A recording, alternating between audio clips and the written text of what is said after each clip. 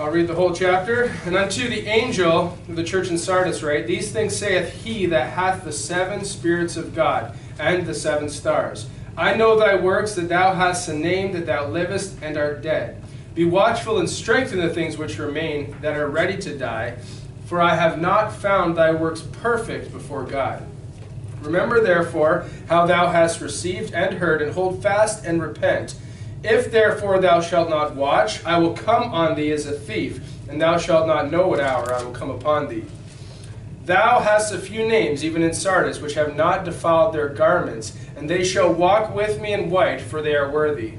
He that overcometh, the same shall be clothed in white raiment, and I will not blot out his name out of the book of life, but I will confess his name before my Father and before his angels. He that hath an ear, let him hear what the Spirit saith unto the churches. And to the angel of the church in Philadelphia write, These things saith he that is holy, he that is true, he that hath the key of David, he that openeth and no man shutteth, and shutteth and no man openeth. I know thy works. Behold, I have set before thee an open door, and no man can shut it. For thou hast a little strength, and hast kept my word, and hast not denied my name.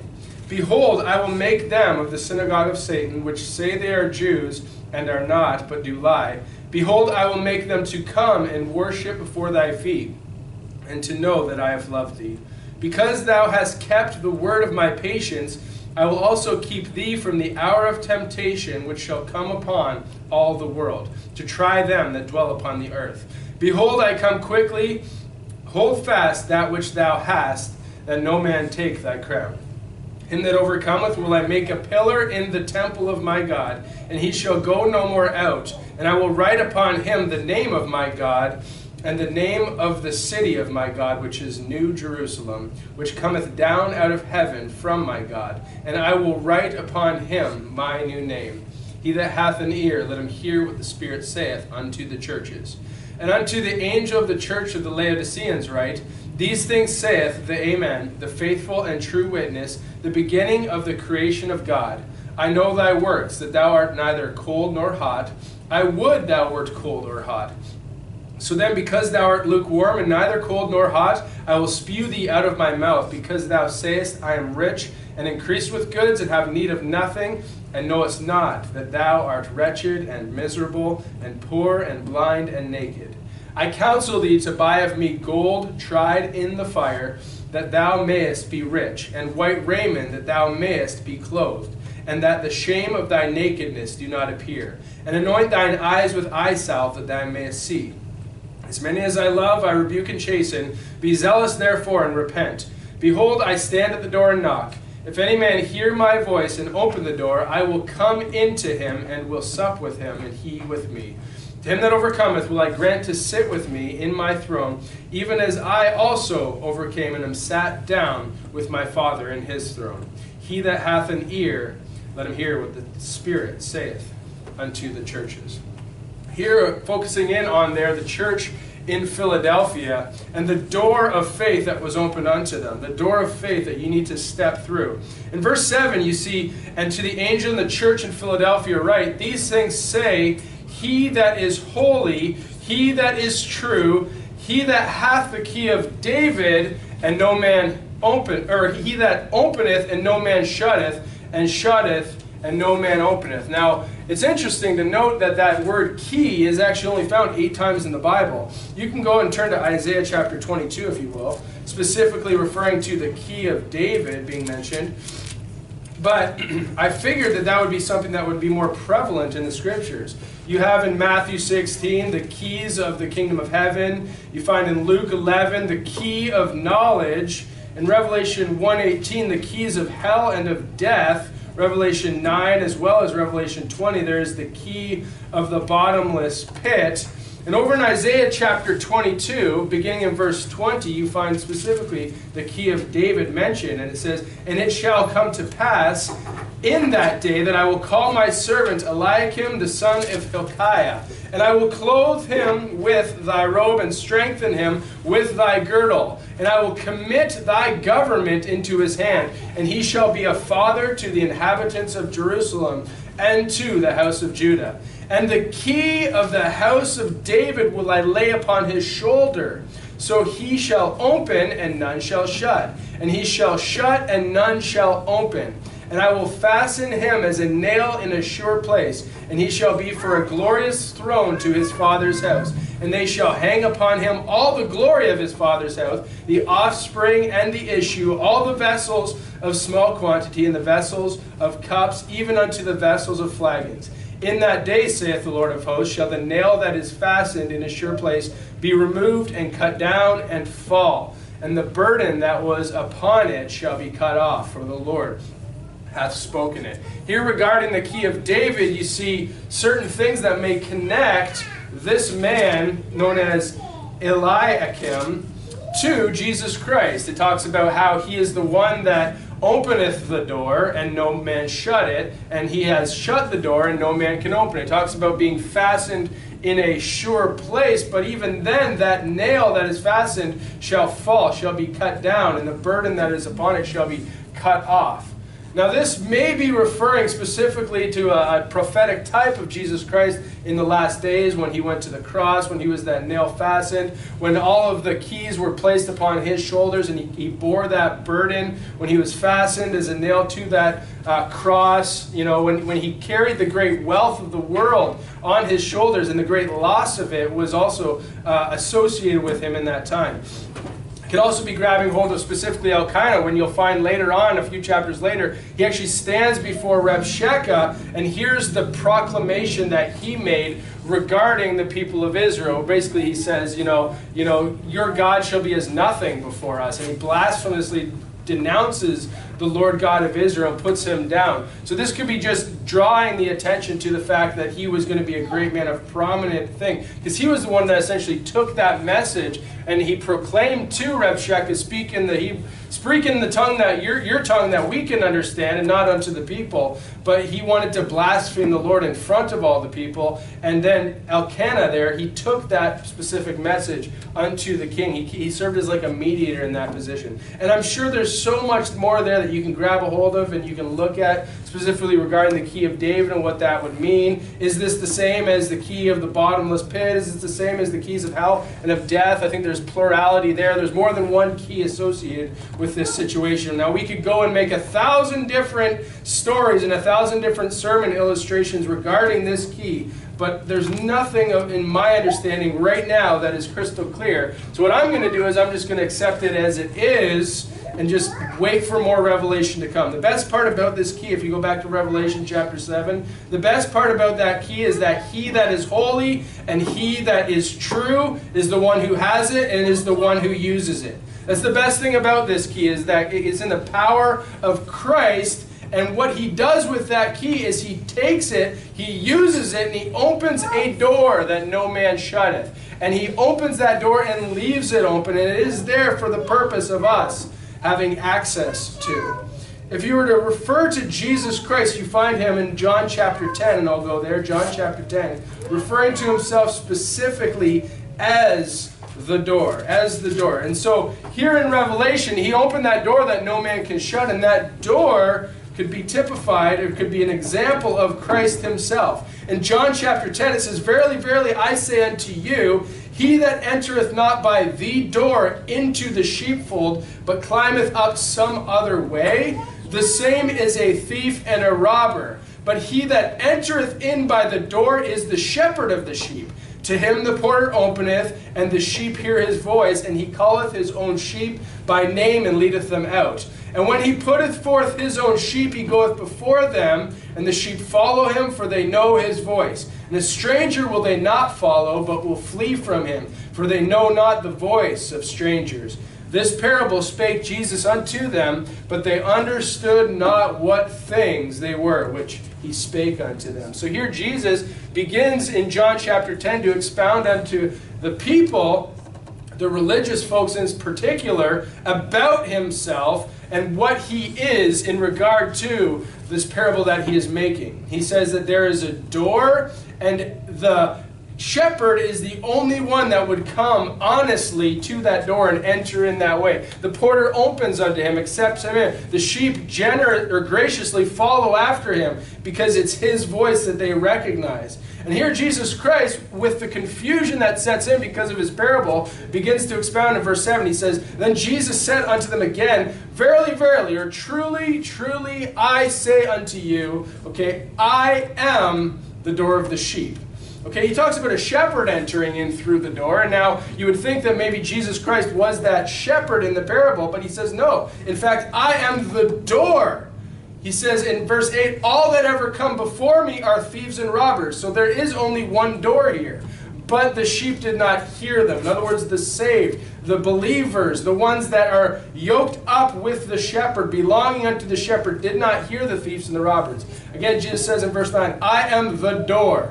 By me if any man enter in, he shall be saved, and shall go in and out and find pasture." So here Jesus Christ describes himself as the door, and this door is one that offers salvation. It also offers abundant living. It says that right there in verse 9. It says, "If any man enter in," so if you enter into Christ, he shall be saved. But it doesn't just end there. It says, "and shall," on top of being saved, "and shall go in and out and find pasture." And this is a reciprocal thing. It says that if any man enter in, he shall be saved. That's a once-for-all salvation. That's it. That's settled. That's established.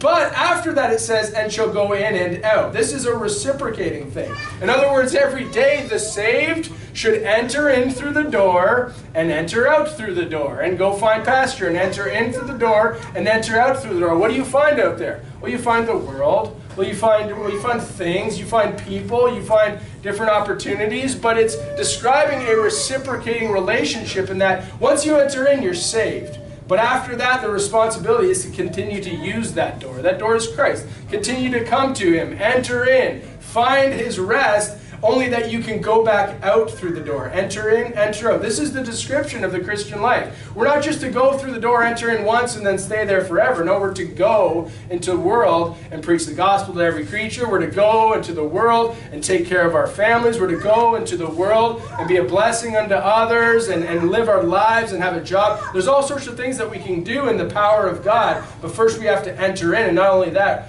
often we have to enter into that same door to be with the Savior. In John chapter 10, it continues and says in verse 10, "The thief cometh not but for to steal and to kill and to destroy.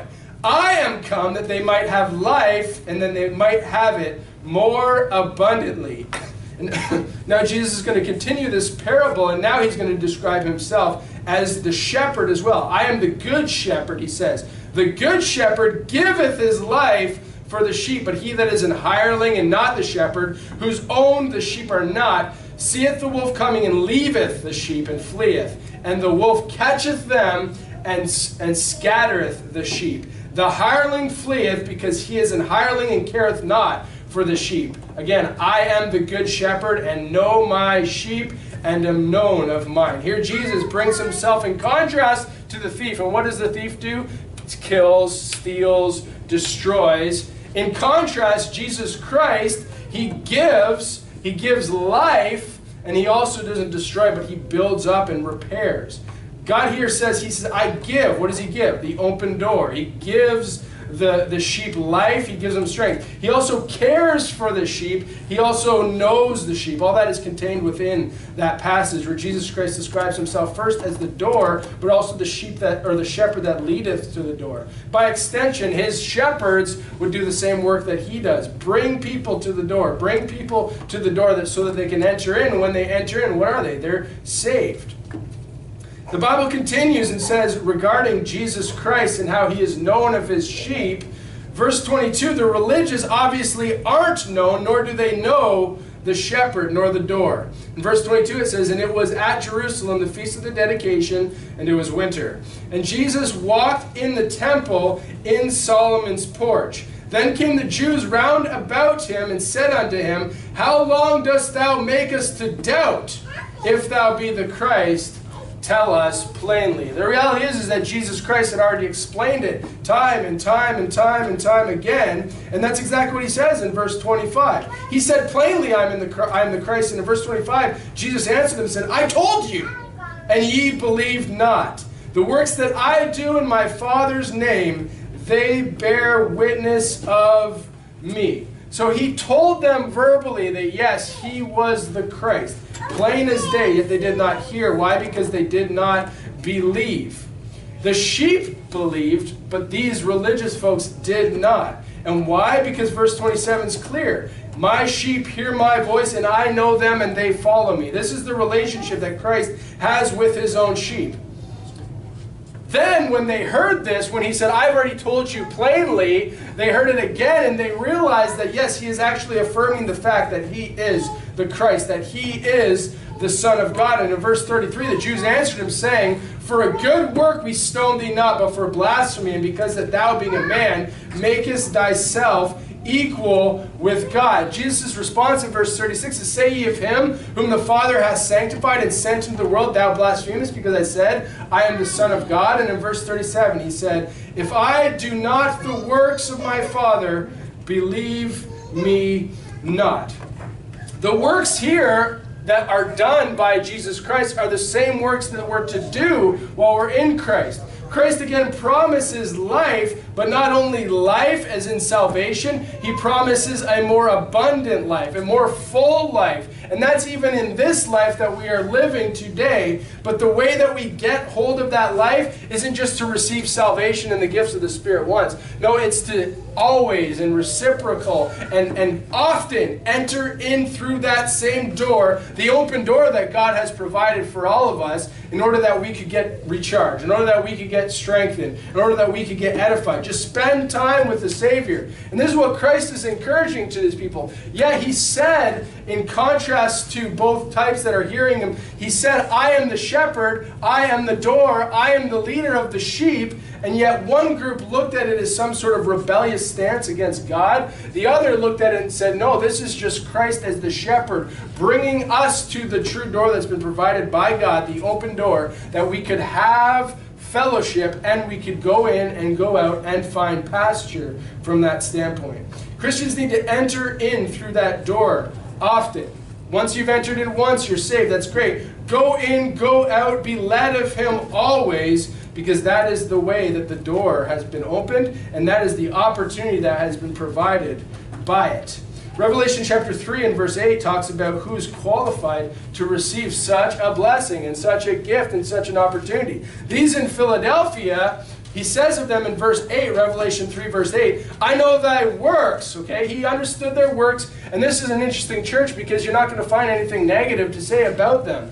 God here is just encouraging this church and strengthening this church and trying to build them up where they're at. And what he's done with the church that is known of their works, and their works don't have a negative connotation associated with them, is he has given them an open door, more open door, an opportunity to get involved in more things. This specific church and us as individuals need to have the same characteristics here. In verse 8 he says, I know thy works, behold, I have set before thee an open door that no man can shut it. For thou hast a little strength, and hast kept my word, and hast not denied my name. So this is the reason why God felt it meet to provide for them this open door. They have a little strength, they have kept the word, and they have not denied his name. Let's model after these of Philadelphia.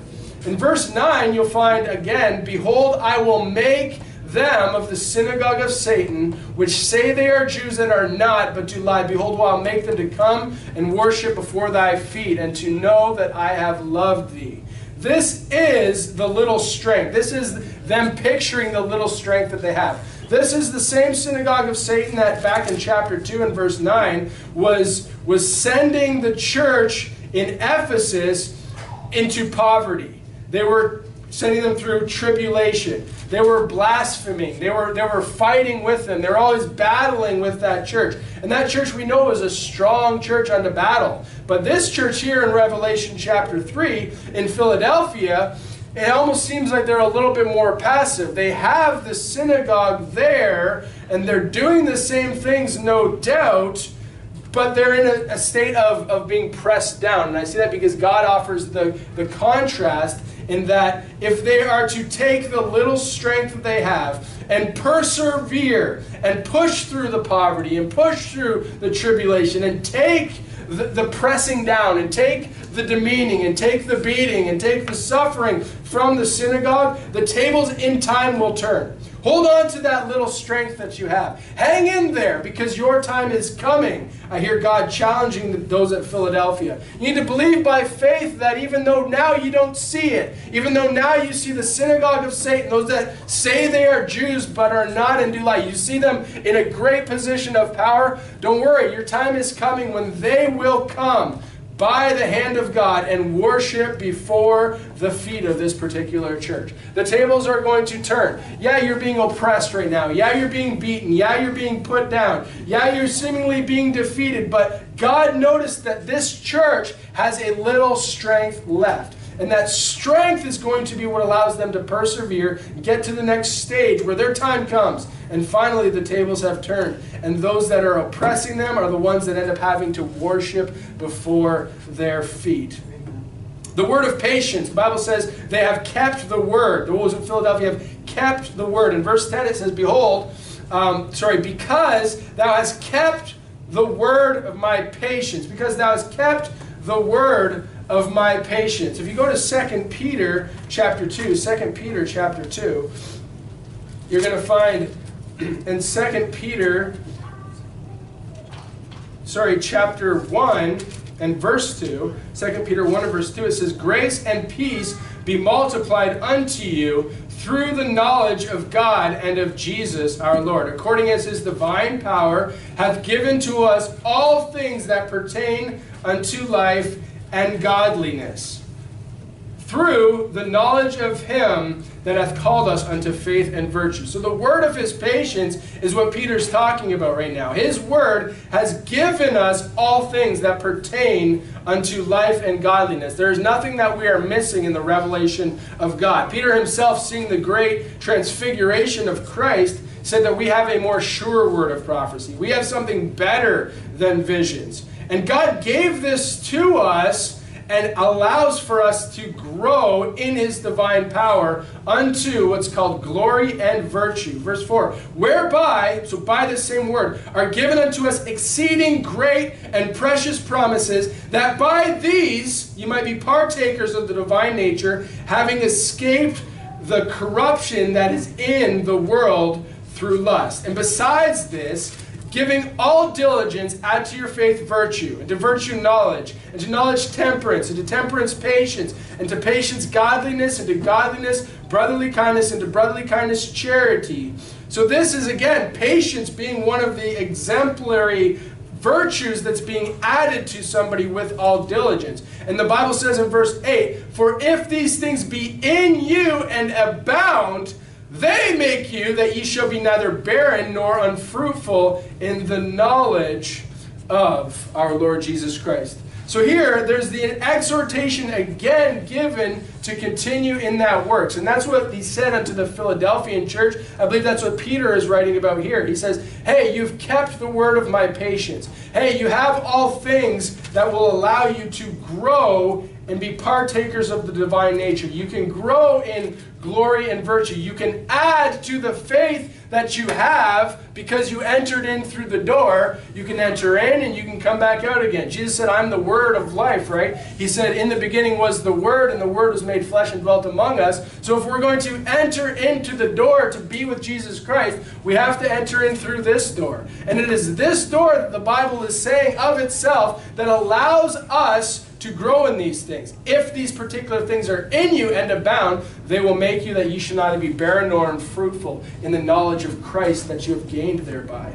So if you were to look down in verse 9, the exact opposite is given. It says, but he that lacketh these things. So if you're lacking the scriptures that will add to you these particular forms of virtue, these particular characteristics of the divine nature, if he that lacketh these things is blind and cannot see afar off, and hath forgotten that he was purged from his old sin. So you become blind to this thing. The great part of the church of Philadelphia was that they were constantly entering back in through the door that Christ opened up for them. Because he did it, their vision became clear. The ones that lack the training, lack the discipline, lack the knowledge that the scriptures give, become blind. Their vision gets obscured, their vision gets blurry, and they don't grow. And eventually, the Bible says, they have forgotten that they were once purged from their old sins. In other words, it can get to the point where your mind is just so blank and blurry, you don't even understand the first principles of living a Christian life. You've forgotten, you've put away from, you've put far from you the fact that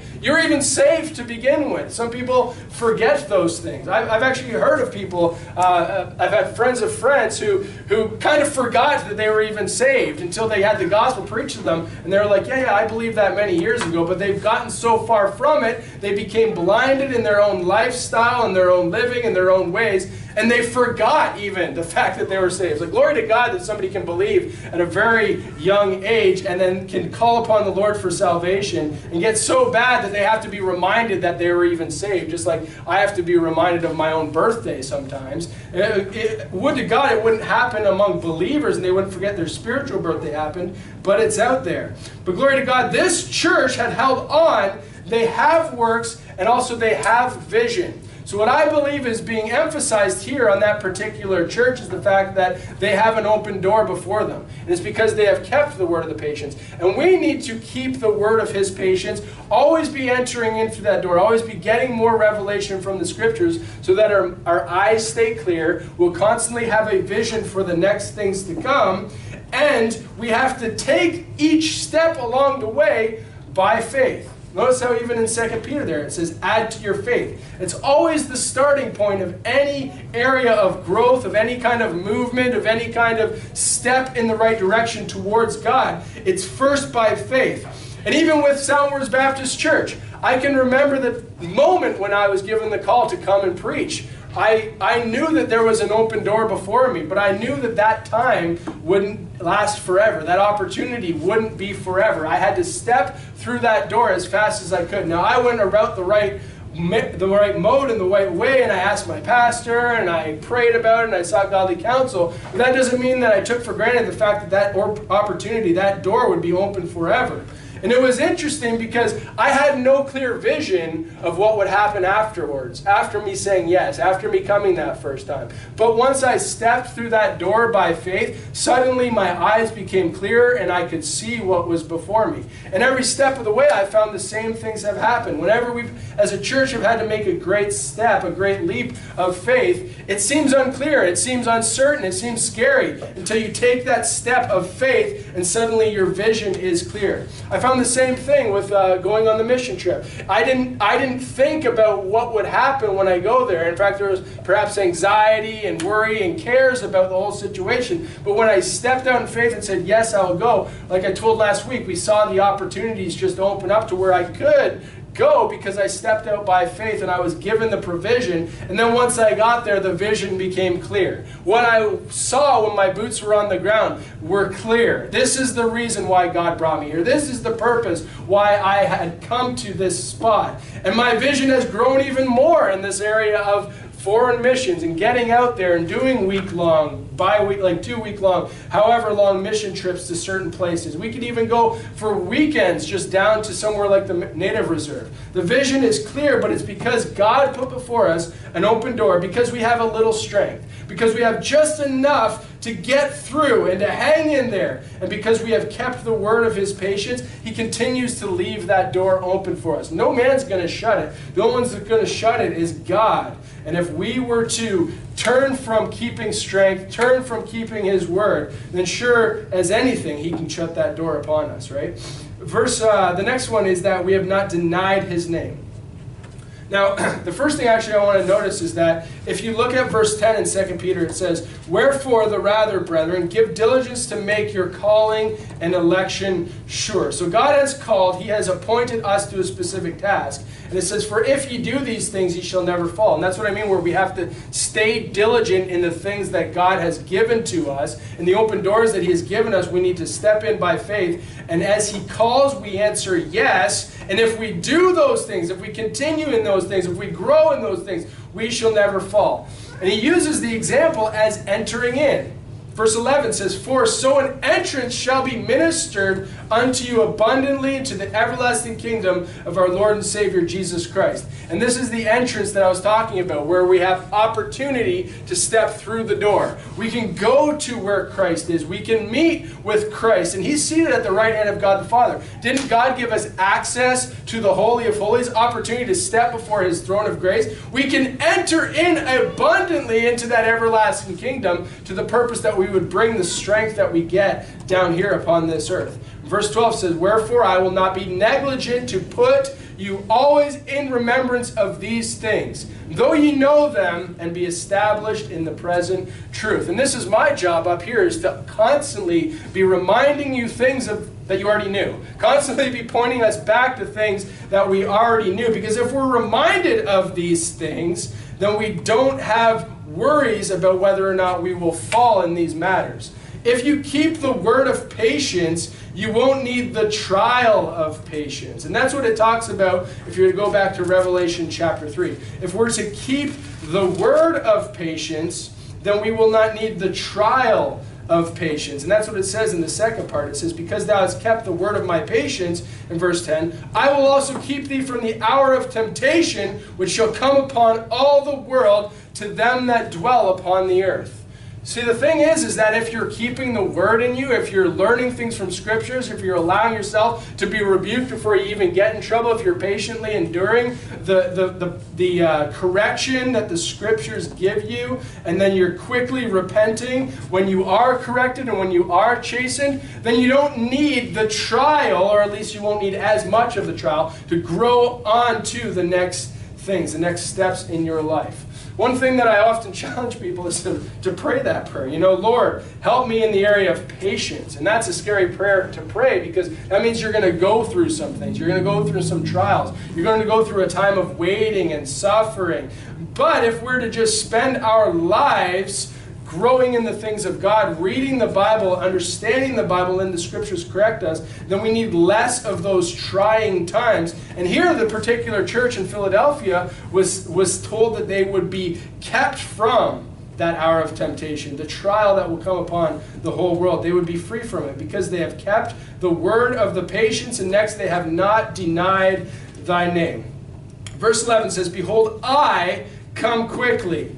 Hold fast that which thou hast, that no man take thy crown from him. And it is the great I. It is the great I am that is coming quickly. And this group has not denied his name. They have rightly put Christ as the head. They have taken him and essentially wore him as a crown, not denying his name, proclaiming his name, being marked as one of his own. And this is another reason why the door has been opened, because they wear Christ proudly upon their breast. They openly proclaim Christ. He is that crown upon their very heads. And verse 12 says, him that overcometh will I make a pillar in the temple of my God. But before that it says, behold, I come quickly. And he says, that hold fast that which thou hast, that no man take thy crown from them. And this group has grabbed a hold of the crown that is Jesus, and they're not letting it go. Hold fast to those things. And if you're to overcome it, I will make him a pillar in the temple of my God, and he shall go no more out.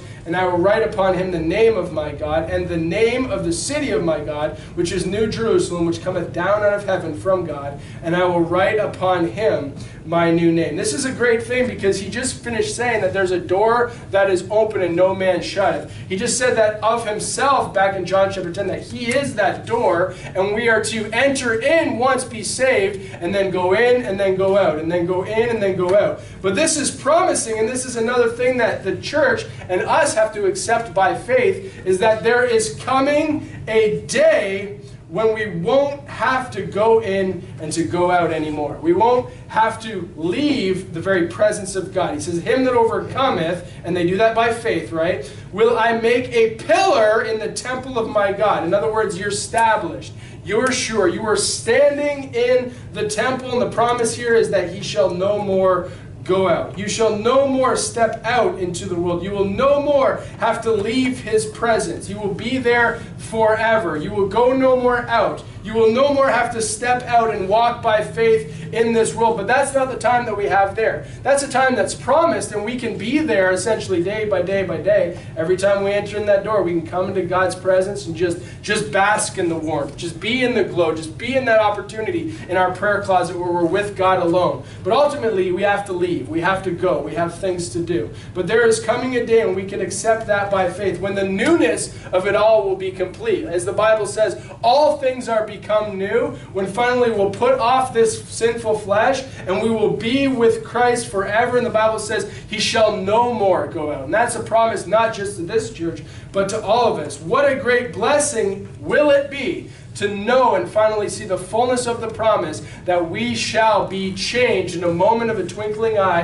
and we shall be like him. And these that have these traits of Philadelphia, that have a little bit of strength that they're willing to give unto God, that have kept the word of his patience and have been through some things and have withstood some things and have long suffered through some things and come out on top because of the strength that God gives above and beyond the little that we give unto him, and we have not denied his name. If we're to take those traits, we have the same promises available to us, that we will be established one day. Everything will come our way. We will not be no longer pushed down. We won't be beaten by the synagogue of Satan and other things that are trying to thwart us and to defeat us and to destroy us and to make us depressed and sad and weak and all those things. No, we will overcome, and it will no longer be our responsibility to go out and to take this message, because we won't have faith. We won't need faith at that time when we're standing literally pillared in the temple of God with him, established in him,